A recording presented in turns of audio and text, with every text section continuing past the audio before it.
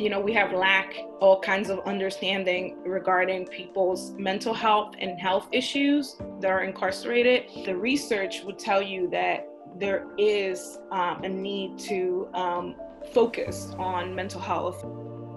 The Psychology Office at the Department of Corrections of Pennsylvania provides oversight to the facility's psychology departments and other departments in the delivery of mental health services.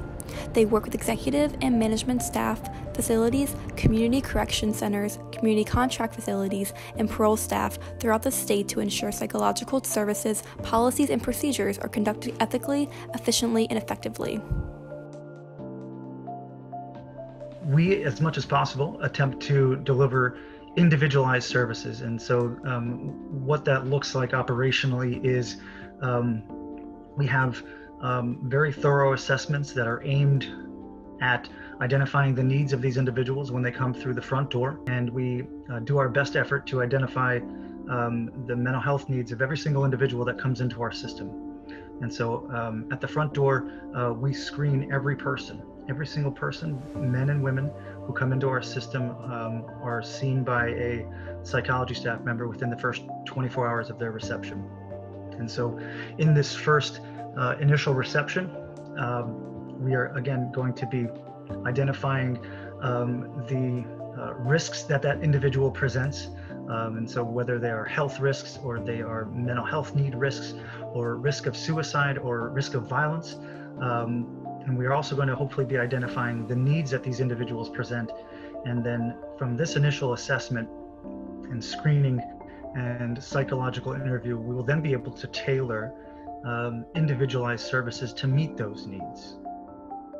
At Montgomery County Correctional Facility in Pennsylvania, they have worked extensively and hard to provide treatment and programs to individuals with mental health needs while incarcerated.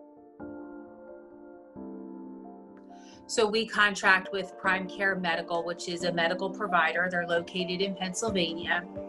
And we have a really robust and large number of groups and services that we offer people. We have a full-time director of mental health services. She is a psychologist. And then under her, there are many mental health technicians, mental health providers. They don't do a lot of therapy because there's just not a lot of time to do therapy here. But we try our very best to make sure that anyone who is suffering from a serious mental illness is hooked up with whatever services. So over the years, we've created something that's called Justice Related Services, JRS. JRS is run through an outside company, an outside private company. They come in here and they try to make sure, and they help us with getting people who are incarcerated to get out of here, because jail is not the place for people with a mental health. It's just not.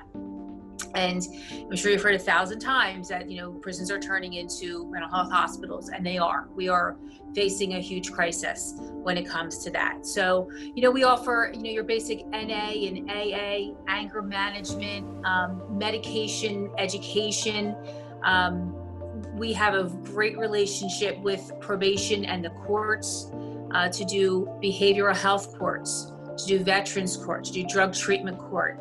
We have a reentry coordinator here who will assist people with getting basic things like hooking them up with a driver's license, hooking them up with services that, some people take for granted, having an ID, having a birth certificate, having a residence to go to. So there are many, many, many different programs we have here. And we run some of them, and some people from the outside do come in and run them, obviously when it's not COVID. We work with Family Services. It's a nonprofit, which is literally down the street from us. Family Services just received a grant. It's part of a Second Chance Act grant.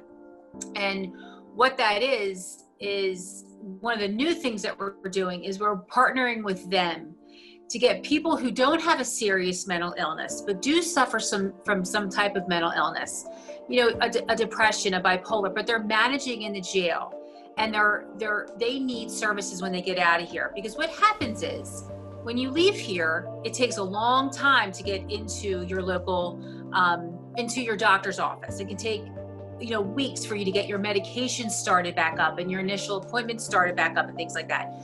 So we're working with them to do almost like a telemedicine, like an intake telemedicine for these people, so that when they leave here, they're already hooked up with a service, and they can just go there and they don't have to wait that extended period of time.